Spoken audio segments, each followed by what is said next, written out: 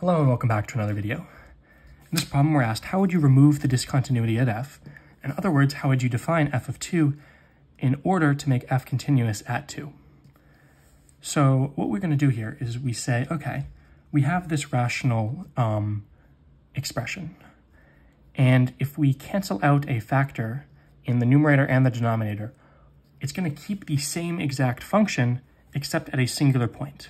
So here, x minus 2 cannot be equal to 0, otherwise we'd be dividing by 0. Therefore, x cannot equal 2, and this is why we have the discontinuity. But if we write f of x as factoring x squared minus x minus 2, this is x plus 1 times x minus 2 over x minus 2, right? If we cancel these out, right, yes, we're removing this domain restriction, but that's a good thing because we want to remove this because it is the discontinuity. We can see that f of x is equal to x plus 1. So if we define f of x as x plus 1, then f of 2 equals 2 plus 1 equals 3.